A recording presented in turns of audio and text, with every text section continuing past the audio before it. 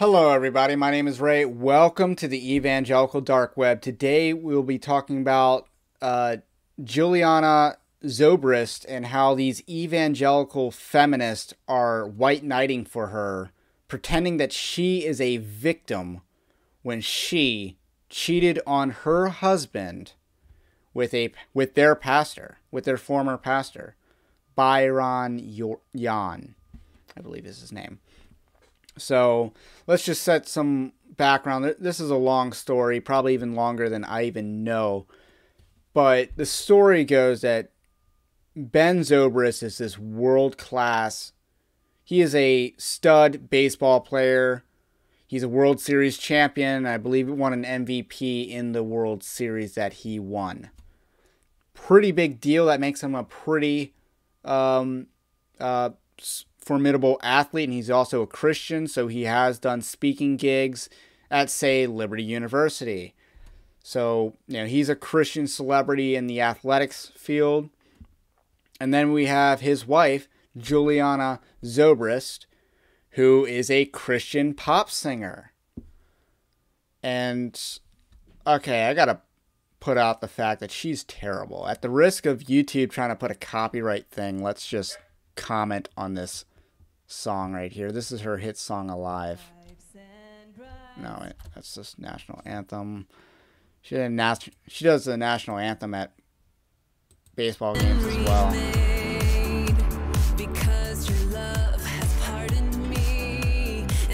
Her voice is so like auto-tuned.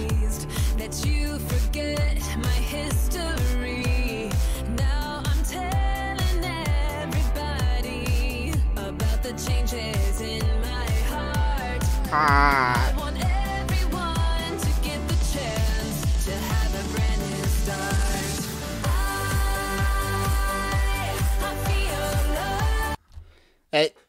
Okay, that refrain sounds very unoriginal. Something about that just seems very derivative of a past pop song. But yeah, I don't think she's very talented, but that's her big song. So this is a Christian celebrity marriage on both fronts. And just like secular celebrity marriages, they didn't last. They got divorced in 2018. And I believe details about extramarital affairs was known back then, because you see on these comment sections, yeah, she looks like she would cheat on her husband. Like, you see that in the comment sections from 2018, that she looks like a hoe. And, it was kind of known then. So I guess that was public knowledge back then. But what came out now, why this is popping up now, is because Ben Zobrist is filing a lawsuit against Yawn. I can't pronounce that name for some reason. And he's suing him for like millions of dollars in damages. And I don't know what the precedent is for being able to sue someone for sleeping with your wife. I don't think there's grounds for that, personally. I wish there were grounds for that, because in the Bible, that's damages. That's damages. Actually, I believe they'd both get stoned.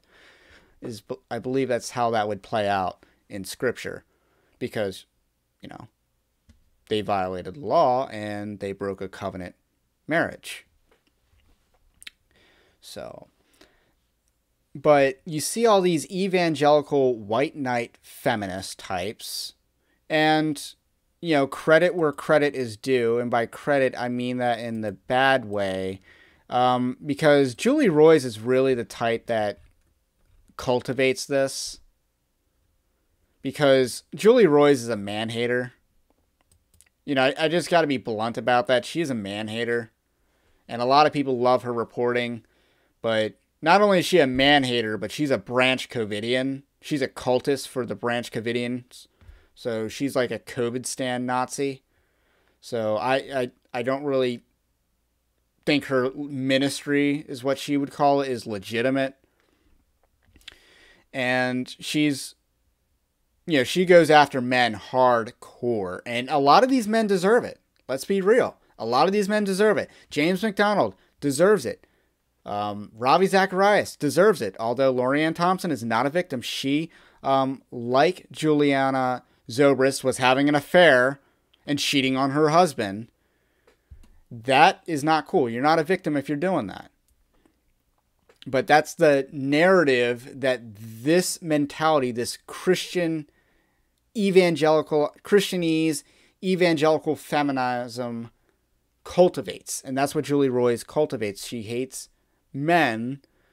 And, you know, this really shows up when she goes after men for very illegitimate reasons. Like, I believe she started going after John MacArthur for the go home comments on Beth Moore. And, you know, and then she started going after him for opening up his church, which is biblical, during lockdowns because she's a branch COVIDian. You know, the government, or not, maybe not the government, but her eschatology is COVID.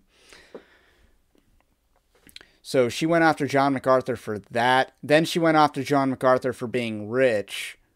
But, you know, her homegirl, Beth Moore, gets a total pass. You know, when it comes to Beth Moore leaving the SBC, which is a complete business decision, Beth Moore left the SBC because her ministry was losing money, because she couldn't make money with an Southern Baptist audience. So she needed to go to that Episcopalian money, or that Hillsong, deeper into that Hillsong chest. So, you know, so Beth Moore left the SBC out of a complete business decision because she's rich too. But Julie Roys to Beth Moore is like, you go, girl. But Julie Roys to John MacArthur is like, you're Joel Osteen. It's like, she has no standard other than if it's a man, it's bad.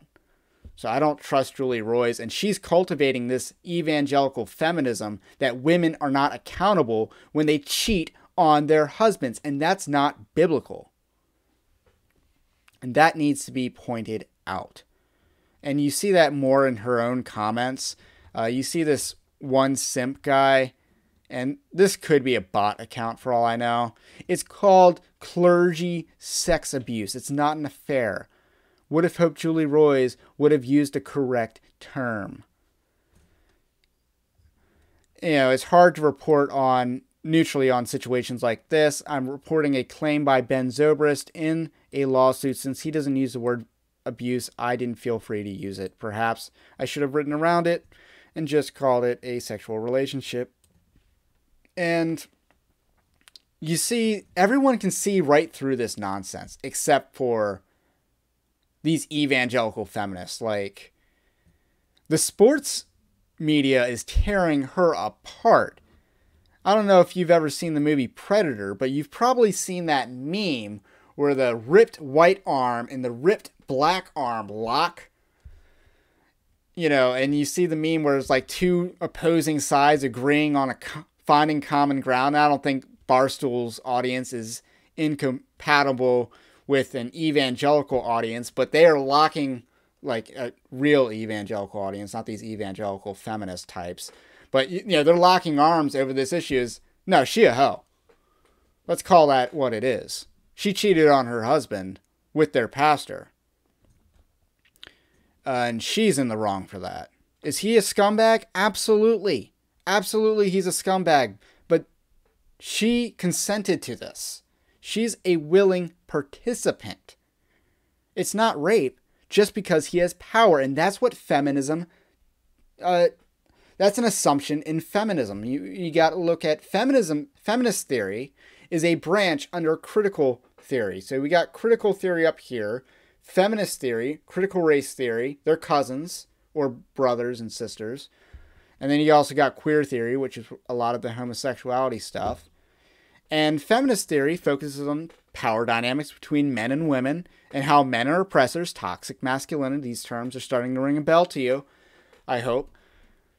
And the idea is that because men are in positions of power, women aren't accountable for what happens.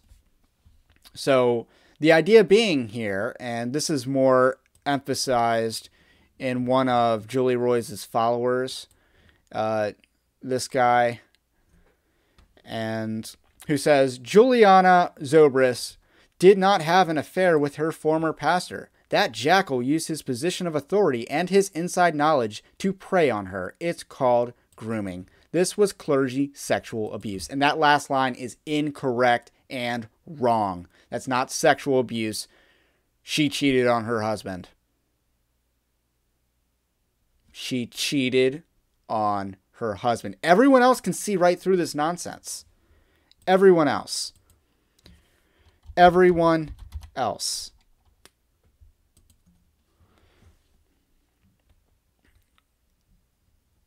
Nice to know Julianna Zobrist's morals are as solid as her singing ability.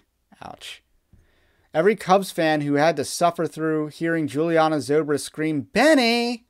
in her Benny of the Jets cover for Ben's walk-ups all these years are rooting like hell for Ben to get all $6 million in his lawsuit. Julianna Zobrist.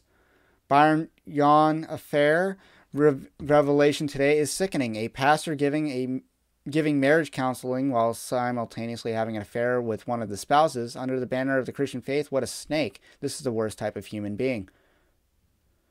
That one's more about the pastor. Julianna Zobrist was allegedly banging the family pastor after her husband, Ben, won World Series MVP for the Chicago Cubs.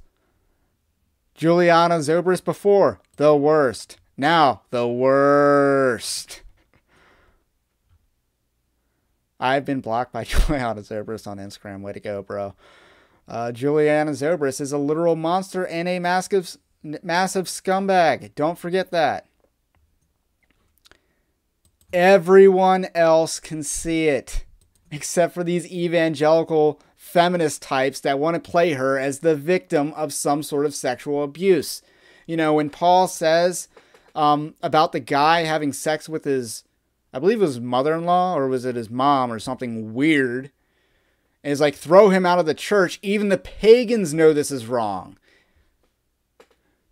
When Paul says that in Corinthians, like, this is the same type of mentality. Even the pagans know she's wrong. Even the pagans know what she did was wrong and horrible. They're not excusing her as a victim. Even the pagans aren't doing this. Why are evangelical feminists excusing her? Excusing her as a victim.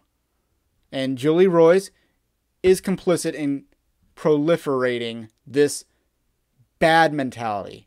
And it's because a lot of them have adopted feminism. And feminism has no place in the church because it's unbiblical. We see it in this application of feminism where it says because of this power dynamic, it was actually rape.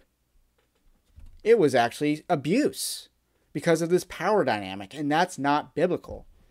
You know, in order for something to be rape, according to Scripture, you have to be overpowered. And I believe this also, the principle of Scripture also applies to being mentally overpowered. Like if you are mentally incapable of consenting, like a 12-year-old child, you know, and you get manipulated into something, I believe the principle of Scripture applies to that situation as well as a first-degree rape. So what I just described as second-degree rape. And I believe as well as first-degree rape where you are gunned to the head raping someone.